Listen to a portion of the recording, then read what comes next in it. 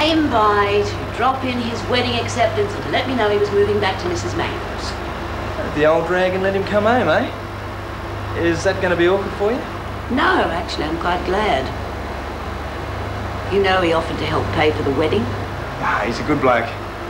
Yes. Do you think I did the wrong thing, breaking off the engagement? Mum, I can't answer that for you. But I do know he's the best thing that's happened to you in a long time. Yeah. And I blew it, as you'd say. Well, probably wouldn't take much to put things right. I reckon he's only waiting for you to make the first move. Mrs. Mangel said something about a church dance. What do you think?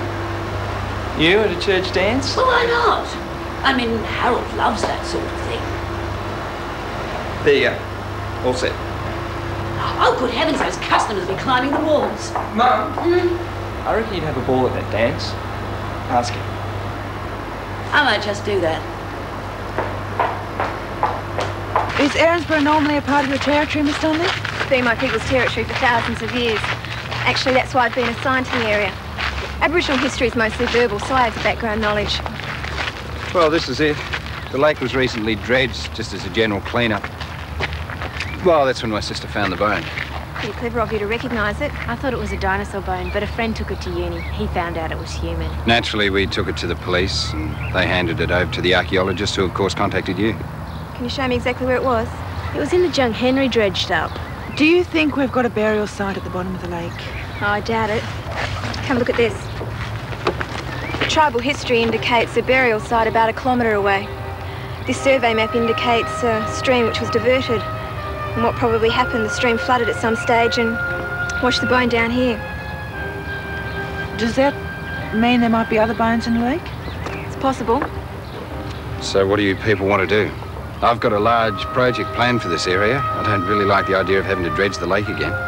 Neither do we, Mr. Robertson. In fact, we'd be a lot happier if the whole area was left totally undisturbed. So, what happens now? Do you take action against us to reclaim the land, I suppose? Well, slow down, Mr. Robertson. There's not going to be any legal challenge here. So the project can go ahead? It's up to you. I see. Would you excuse us for a moment, Gail? Jane, would you make a cup of coffee for Miss Donnelly? I don't like graveyards. They're creepy. You can't help respecting Miss Donnelly's beliefs. I do respect them. But Lasseters is my major concern. What are you going to do? I'm going to show her these. I mean, hopefully we can come to some compromise. Why don't you just put the bones back where they belong? Well, I'll take the bone back to the elders and they'll decide what happens. Well, my people think differently to yours about this. You go to the cemetery to see graves, don't you? I take flowers out to my mum sometimes. She died when I was a baby. Well, tribal people don't do that. The only time we go to the burial site is to bury people, and then we leave them in peace. Don't you miss them? We know that they're always there, and we know that their spirits share in our lives. It's our way. But don't you want to be like everybody else? We were the first Australians, Lucy. And if we lose our culture, every other Australian loses too. Look, I can't be responsible for the entire Aboriginal heritage. What I am responsible for is Lasseters. I understand that, Mr. Robinson, and thank you for listening. Look, this is a fairly big complex. I'm sure we can find somewhere else for our development plans. The lake will remain undisturbed. Thank you.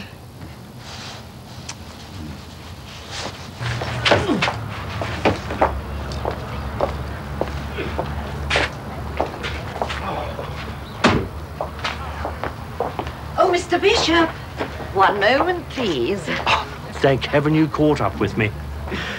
I'd have had neighbourhood watch down on me if I'd have tried to get him without this, eh? It seems almost risque, giving a house key to a gentleman. Only Jane and my late husband had them. Oh, would have slipped your mind, of course. But I did have one of these before, you know. Oh, so you did. Such a nuisance, this memory loss. Well, I'll see you at home this evening. Before you go... Oh, something you want at the shops? No. Mr. Bishop, are you a dancing man? Beg your pardon? I mean, do you enjoy the waltz or the foxtrot, perhaps? Yes, I do. Of course, you won't recall, but, you and I did a tango not that long ago. We did? Yes. Oh, well, then you may be interested to know that there's a dance at the church hall this weekend. I had considered attending myself, but it is awkward, a woman alone. Mrs. Mangel, it would give me the greatest pleasure to escort you to the church dance. How very kind of you, Mr. Bishop. If it wouldn't interfere with any plans you have. For you, I'd change them. Until this evening.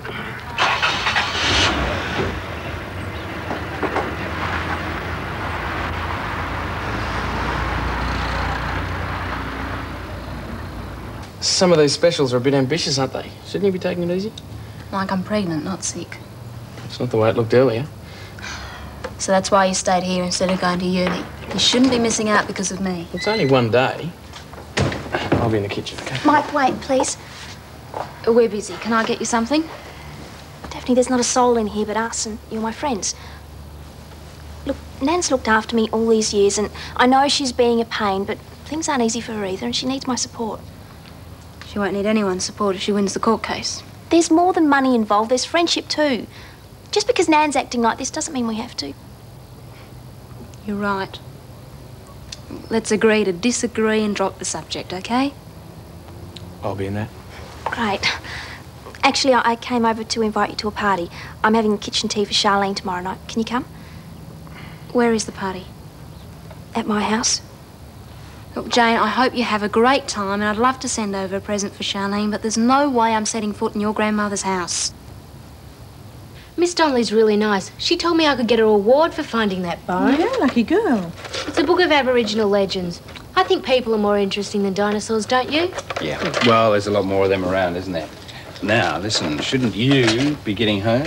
Oh, yeah. I've got to go and pick up Victoria and Albert from Emma's place. Bye. Bye, guys. See you, Lucy. Who are Victoria and Albert? Mice. Oh, she's looking after them for a friend. You'd think they were royalty, though. I think we should have another look at these plans. What do you think about the back of the gym complex for the bistro? Sounds good to me. That was a nice thing you did, you know, Paul. Wasn't entirely unselfish. I mean, good PR is good for business. You should know that. I think I might erect a memorial to our Australian Aboriginals. Sell off a few boomerangs, that sort of thing. I mean, the tourists are going to love it. Paul, you can't do that. No, but I had you going, didn't I? You rat. There you are. Thanks, Mum. Working in the cellar's a case of water everywhere, not a drop to drink. Well, I do appreciate what you've done, love. At least I'll be able to find things down there now. Right now, all I want to find is a shower and some clean gear. Oh, I'm going over to Mike's tonight. Why don't you ask Carol to come over? Oh, no, I don't want to rush things. Well, don't miss out, Mum. I'll make myself scarce. Don't want the beer to go flat. I really must speak to Mr. Robinson about dress regulations. Just look at that young lout over there. That young lout happens to be my son. Oh, he takes after his father, I assume. Well, how have you been coping so far? Oh, quite well. With a few exceptions, everyone's been quite helpful, and I'll soon have the others under control. Oh, yes, I'm sure you will. Oh, did you come to any decision about your gentleman friend? Thanks to our conversation, I not only made the decision, but I took action. The gentleman concerned was most pleased to accept my invitation to the dance. Romance is in the air, Mrs. Mitchell. Mr. Bishop is such a charming man. Neighbours, everybody needs good neighbours. Just a friendly wave each morning helps to make a better day. Neighbours need to get to know each other. Next door is only a footstep away.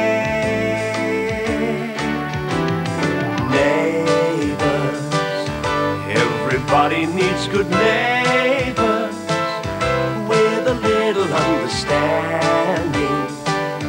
You can find the perfect blend. Neighbors should be there for one another.